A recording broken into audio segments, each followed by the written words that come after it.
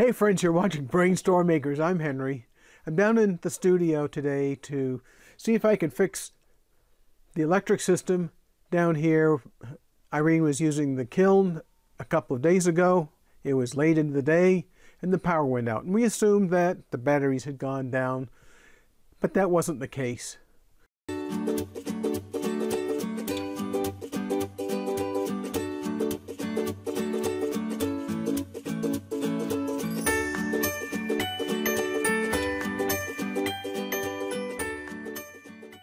We had to be out of town yesterday for a bunch of different appointments. We came back. The solar panels charged the batteries up just beautifully. They got fully charged and still nothing at the inverter.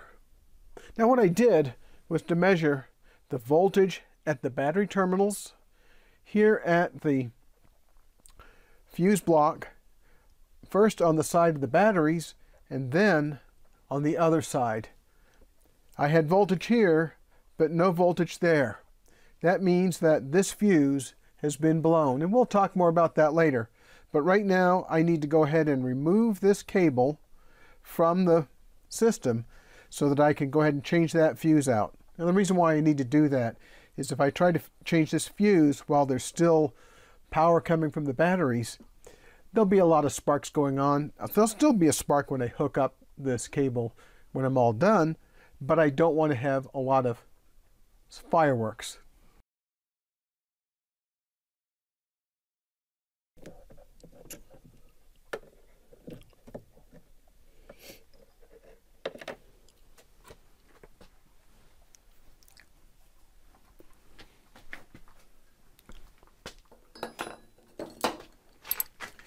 Changing this fuse out is pretty easy.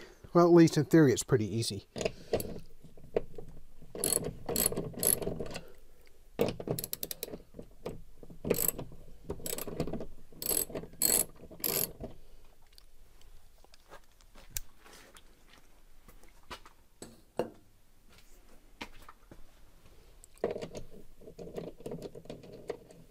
I put this fuse in 14 years ago when I commissioned this system originally.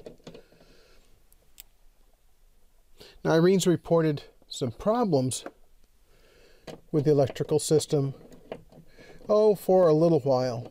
And the problem is, a lot of times you can't find the problem until it fails. Well, it never fails at a good time.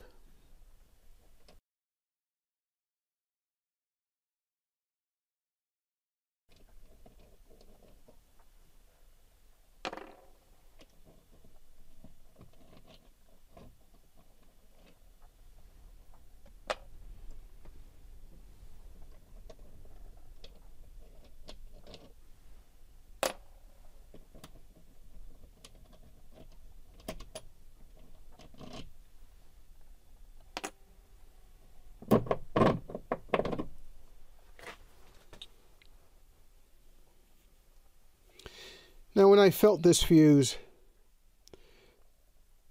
when the system originally failed, it felt kind of warm. There's a cover on it, but the cover itself was warm. What can happen with these fuses, there's connection between this terminal of the fuse and that terminal of the fuse, and current flows through here. Well, I think what was going on was that this fuse was busy dying. And when Irene turned everything off, the fuse cooled down and it grew some dendrites. Those are little pieces of metal between the two sides. So I think what happened 2 days ago was that finally those dendrites gave up the ghost and the fuse failed completely. Well, I have a replacement fuse here. It's the same as the original one that died. It's going to be a little bit of a tight fit.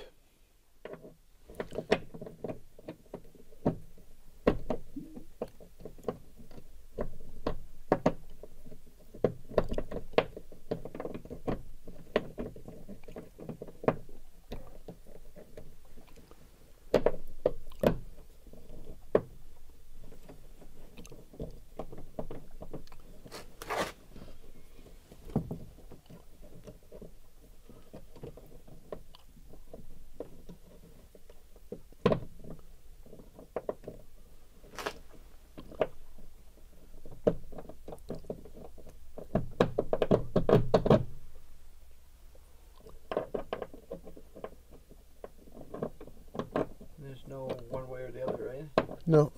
Didn't think so, but I just thought I'd ask.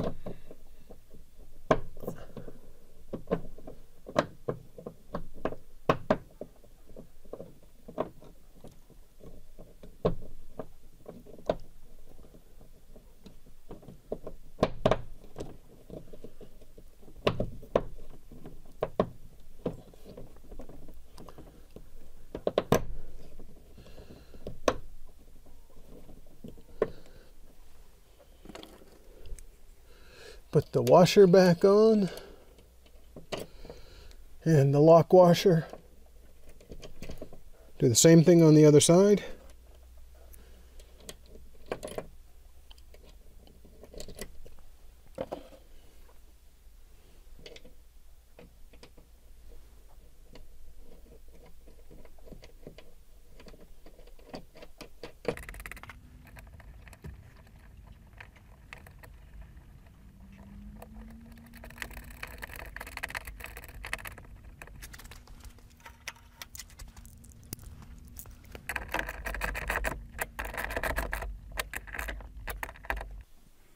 Now, I'll bet some of you are wondering why that light didn't go out since there's no battery hookup. You ever wonder about that? Well, the answer is pretty simple. This is a 12-volt light, 12-volt light bulb. It's connected directly to the solar panel, so since it's daylight out right now, we have solar electricity powering that light, which is good. Now I get to see if my supposition works.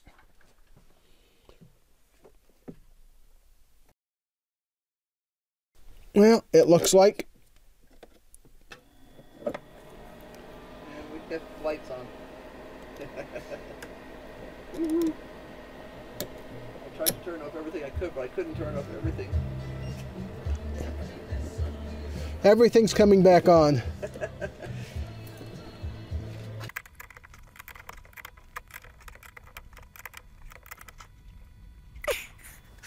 Well, that's all it took to fix this particular problem. That was a $34 fuse and 120 miles round trip. I had to go pick it up today because tomorrow is going to be Thanksgiving and they're closed. They were closed last night when I discovered the problem, when I figured out what the problem was, so I couldn't do it then. Well, thanks for watching. Make sure you don't wear rings when you're working on this kind of electronics. Don't have your tools hanging around where they can short a battery. Thanks for watching. Don't forget to like and subscribe and hit the bell for notifications because I think I'm going to be doing some more electronics. Thanks for watching. We'll talk with you later. Bye.